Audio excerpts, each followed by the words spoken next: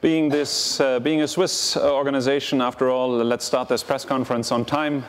Welcome, ladies and gentlemen, both here in the room, and for those of you who are watching on the live stream, welcome as well. And of course, a very warm welcome to the panelists today.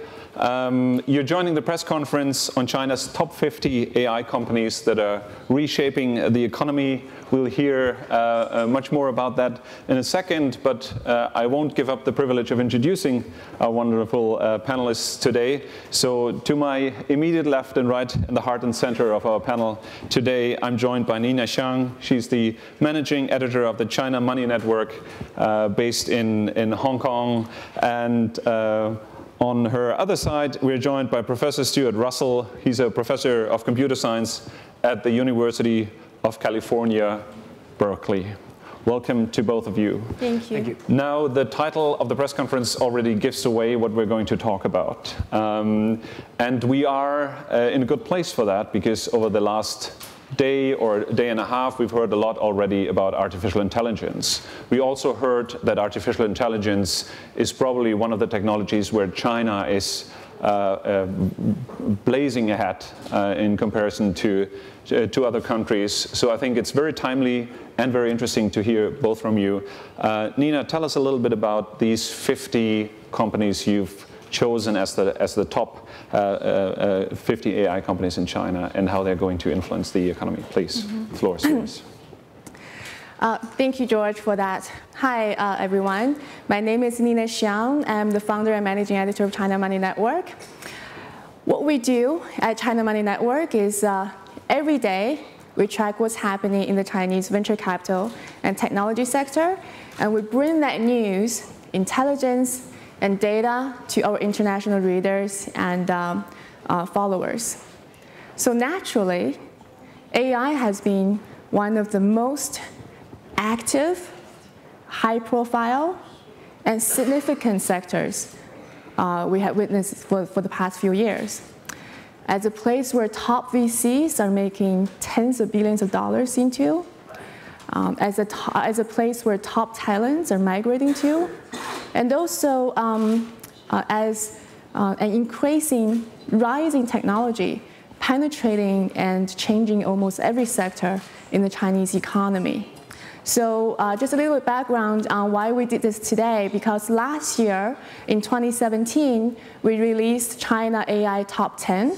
That really provided some real insights into the superstars in the Chinese AI space. So this year, we're really proud to announce the China AI Top 50 during the Summer Davos conference right here in Tianjin. So before I go ahead and just give a very brief introduction of how we produce this ranking and also the methodology we used, if you're here, you have some print material, you can see the QR code. If you use your phone to scan the QR code, you'll be able to access the real report. So that might be a very helpful background reading for you as I explain the methodology.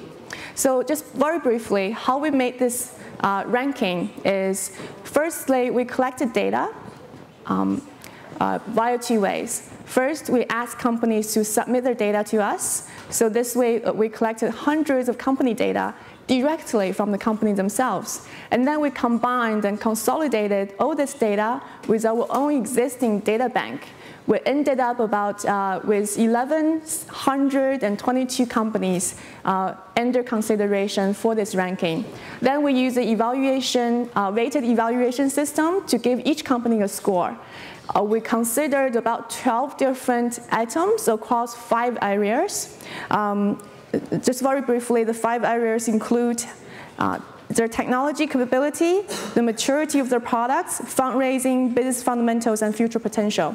So this way, we give each company a score. And according to the score, we came out with 3 rankings: the China AI Top 10, China AI Top 20, and China AI Top 50. So just a reminder, the top 10 companies are not compared with each other as number 1 to number 10. They're equal in the ranking. That's because of some limitations, which we explain in the full report. So we have the 3 lists that give you really a flavor of who are the super top-level level start companies in the Chinese AI space. So what we have found is very interesting. Just very briefly to share you with some highlights of the findings. So I guess nobody here would ever imagine there are actually 14 unicorns in the Chinese AI space.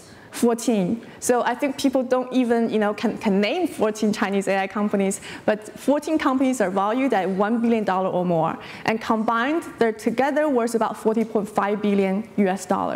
That's very, very significant in terms of how this really new and emerging and pretty much in infancy industry is growing rapidly.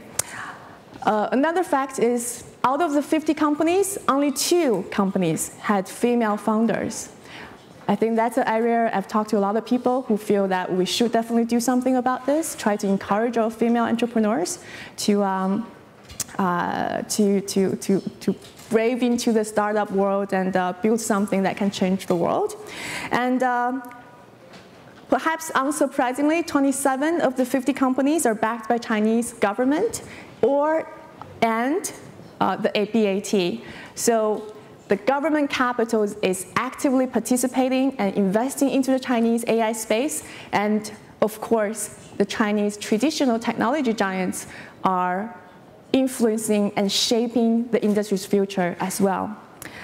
55.6% of the founders have doctoral or postdoctoral degrees, and over 73% have master's degrees or above. So this is a very, knowledge-based and expertise-based sector. So this comes as expected.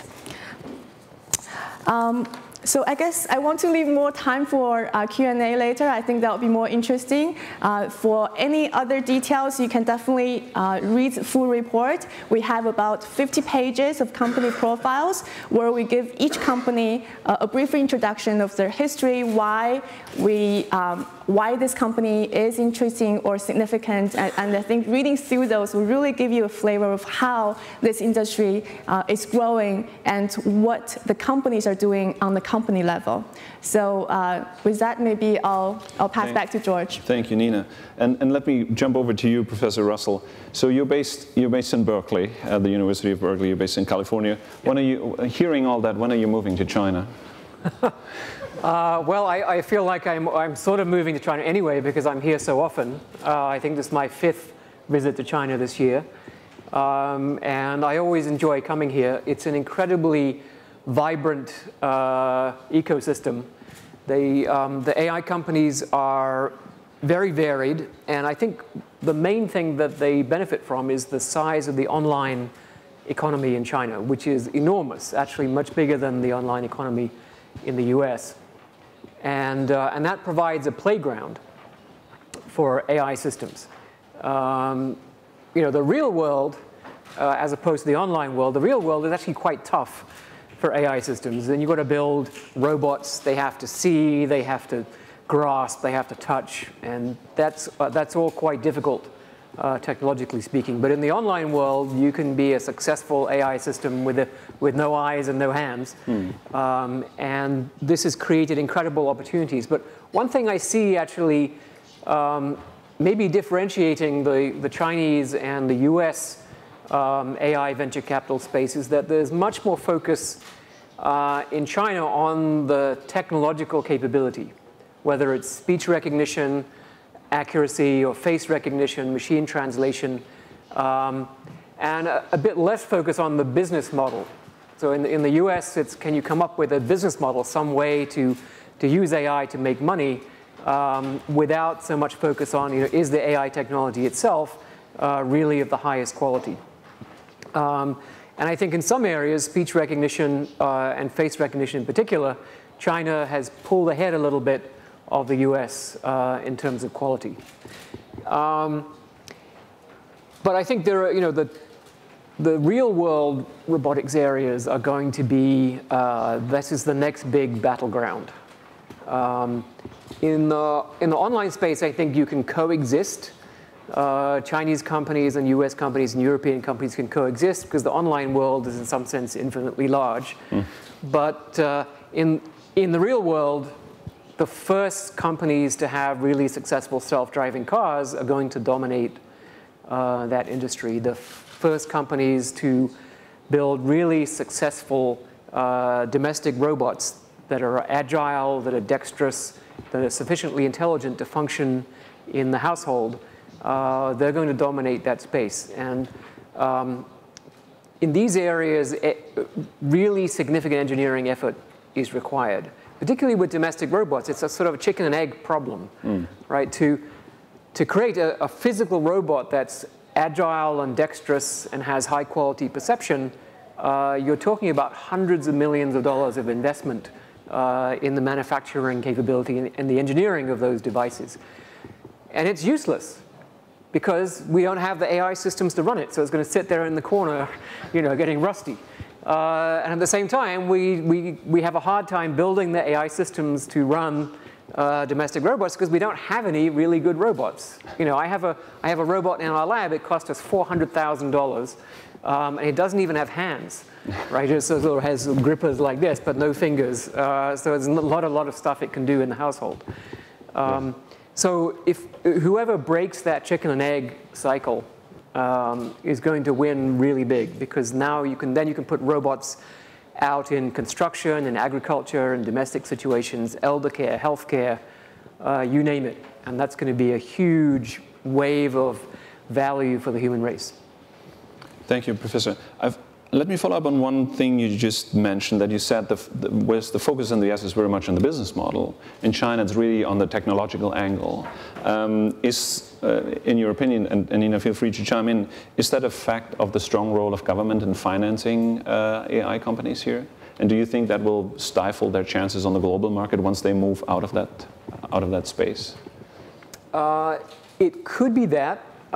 It could just be that I think for a long time in the US, the company formation has been led more by MBAs than by PhDs. And I think in China it's more of an engineering-dominated culture, even all the way up to the top levels of the government. That's true. So I think there's a bit more respect for the quality of the technology as opposed to just, can I find some way to make money out of it? Actually, I do feel, at least, for the 50 companies who are in the ranking, they actually have a keen focus on commercialization. And they have actually progressed significantly on the road of commercialization. So that means some most of these AI companies on the ranking, they already have mature products and services that enterprises or consumers can buy, can use as technology solutions. Some companies have already secured significant revenue and revenue growth. And some companies, are even predicting they will be making profits as an AI company. So that is quite amazing. And I think in China, actually, the focus is about application. It's less about fundamental core technology research, but it's really about how do you use this technology in real business scenarios, in real industry verticals, and how do you actually produce products that can create very concrete efficiency improvements or cost cutting for businesses. And this is happening really, if we talk about how these companies are changing the Chinese economy, this is how they're changing the Chinese economy, by incorporating all these technology capabilities so that companies are saving costs, they're improving their efficiency. And I would say, we do witness this strong focus on commercialization. Perhaps some companies are still a little bit lagged behind, but the industry as a whole are quite advanced in that respect, I think. Before I open the floor for questions, the professor mentioned some areas where the AI technology will be applied. You mentioned agriculture, you mentioned health, and others. From the, let's say, focus on the top 10 list, what you see there, or maybe go to the top 20. Do you see a concentration in a certain area or focus on a certain industry in your list? Certainly, yes. So we look at them by two aspects. One is the technology area to focus, or they utilize to make their products and services. Another is the industry vertical. They apply the technology. So overwhelmingly, we see these companies are centered around what we call the senses. So letting machines see, so computer vision, voice recognition, so letting machines to be able to hear and speak, and also natural language processing. So if we also did an analysis on the whole industry, and we see over 80% of the companies are focused on computer vision, voice recognition, natural language processing. So these are very basic functions this industry is trying to add or help machine to see and hear and understand man-machine interaction, this process. So definitely that's a focus in terms of technology. In terms of industry, for the top 50 companies, the top industry is public security. So in China, what does that mean? That means public security, police department, big data platforms. That means office building, public space, public security, insurance systems. So that means train stations, surveillance cameras, how do you process the video content and simultaneously recognize people, objects, vehicles, accidents, violations of traffic rules. So this is really a big sector in China, public security. That's a top sector we find for the top 50 companies. The other very active sectors include financial services, of course, is another big sector, and also education and healthcare. AI chips, as we all know, recently has been very much a hot topic in China. China has very little capability to produce their own chips, especially AI chips, and this is an area that we have seen recently in the past few months, a lot of companies are getting into. But for the industry as a whole, only 3% of the AI companies are engaged in chip design or chip manufacturing. So this is a place we see in the future definitely will be witnessing a lot of rapid growth. Professor, when the forum started 12 years ago, a science and technology meeting in China, a lot of people in Europe and the US were asking, why do you do a technology meeting in China? I think they understand that very much today, and the press conference is another proof point. When you talk to AI, your fellow AI experts, and also a lot of people in the industry in the US, are they aware of how advanced China is in that field already, or are they missing what's actually happening? Absolutely. Yeah, I mean, if you go to any major conference, you will see a very large fraction of the papers are coming from China these days. So everyone is very, very much aware of this. I would say it's still the case that the major conceptual breakthroughs are coming from primarily the US academic sector. But it seems inevitable that also will shift. As time goes forward. Yeah. So China's been very fortunate in that it's able to attract very large numbers of students into these technical areas, partly because it has very good mathematics education, which is an essential prerequisite. So for all you students out there, take more math courses if you want to get into AI. And so inevitably, as long as the university sector in China is well maintained, and we prevent a brain drain out of the academic sector into industry, then I think we'll see big basic research breakthroughs happening in China. And those benefit everyone, of course. I just want to add that actually companies in China are also realizing they need to strengthen research and development spending or investment to ensure that in the long term they're able to remain competitive. So they realize that they cannot build a sustainable long-term business without keep investing into fundamental R&D. So we see that that's happening among the 50 companies today on the ranking, for sure. So let's come back next year and check the list and see which of the 50 are still in next year. We might have to do 100 companies. 100 companies. Okay. Yeah. Now, I've been very selfishly asking all the questions myself. We have members of the media in the room who are, of course, keen to ask questions of their own. Please, if you could identify yourself and name your name and organization. We have microphones here, especially for the sake of our online audience. Please, the gentleman in the front. Thank you. Yeah, thank you. I'm Daisuke Furuta from BuzzFeed Japan. I have a question about the playground for AI system. Yeah, AI system needs data to learn by itself. China is known for about the protection of personal information. China is not so strong than other countries. So, is it a strong point for of China for AI companies because they can use data freely? So that's a very interesting question, and I just spent a year living in France where the GDPR, the General Data Protection Regulations, are a very big issue for the AI industry. I think at the moment, yes, I would say Chinese companies probably have access to more data, not just for more people, and I think that's probably something where people get confused. It's not how many people you have in your database, it's how much data you have about each person that matters most.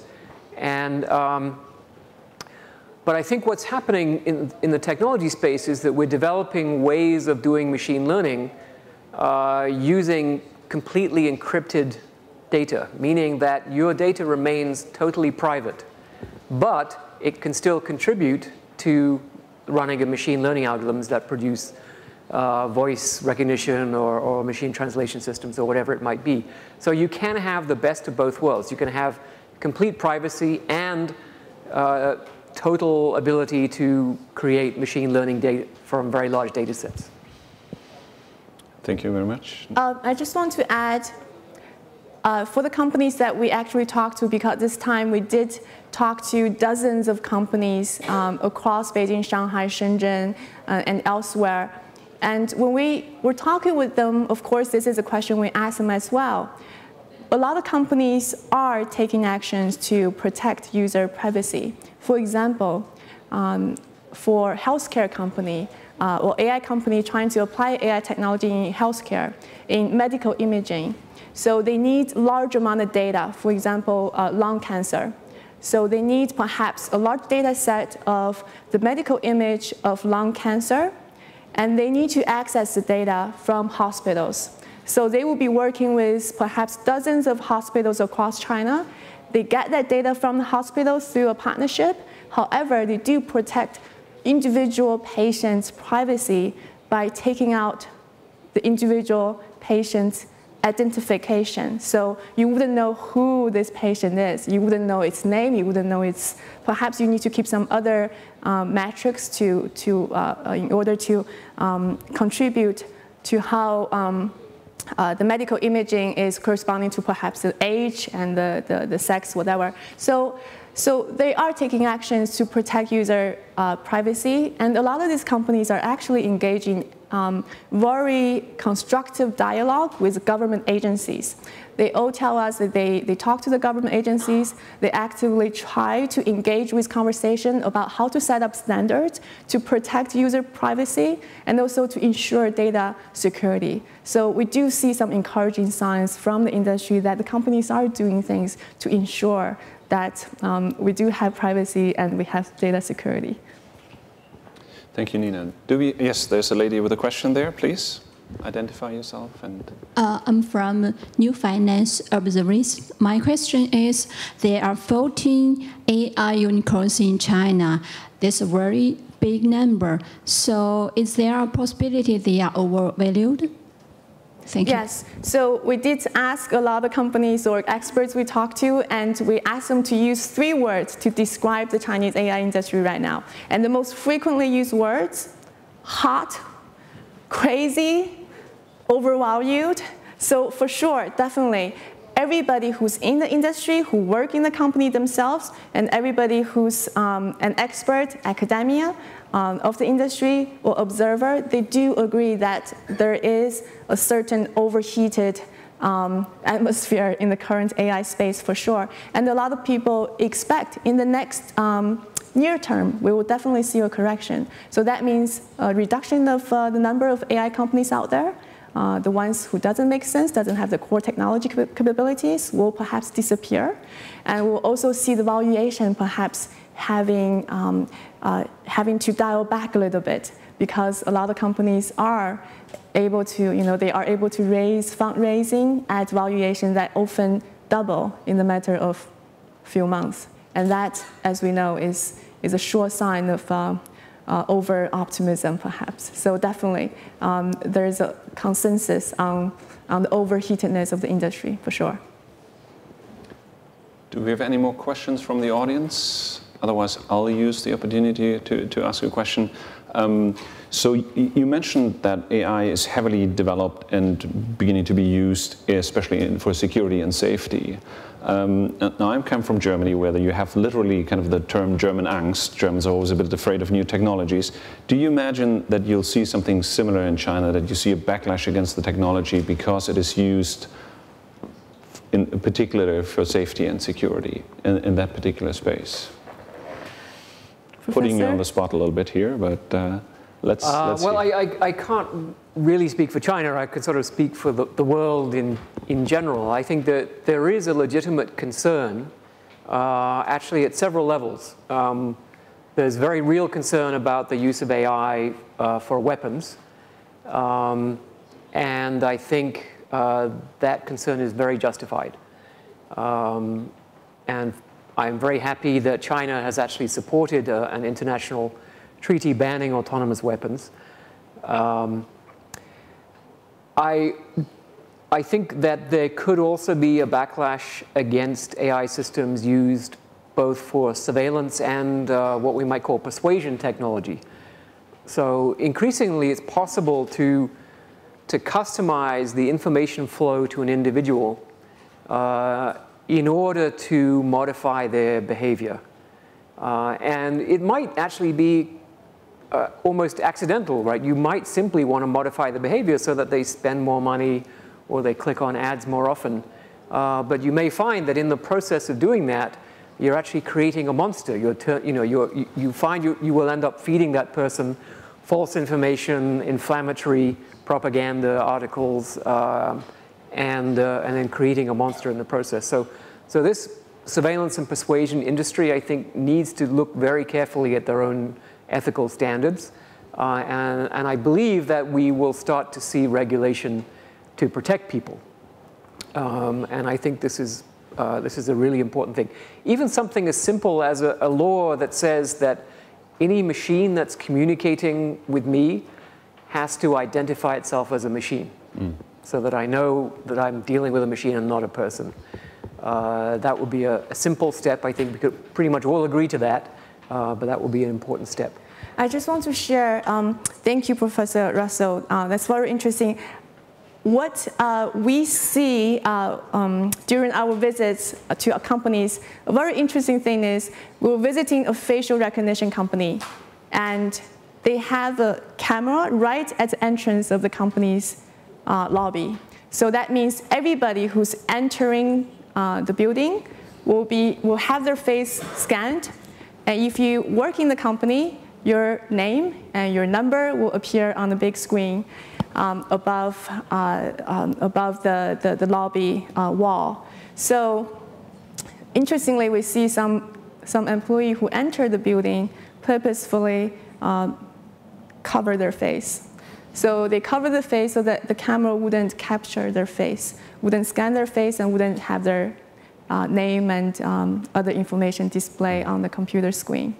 So I think as this technology becomes more prevalent, and people will realize that they want to protect their privacy, and I think this kind of feedback from the public will push the government and regulators to take action. So I'm overall optimistic. I think people and users and the public will be able to push for protective measures. Thank you very much. Perfect closing words for this press conference. Again, we started on time. Let's keep that virtue and end on time. Thank you very much to both of you for presenting these interesting insights on artificial intelligence and especially on the role of China there. Thank you very much for being in the room here with us today, and also thank you to everyone watching live. Thank you very much. Thank you. Thank you. Thank you.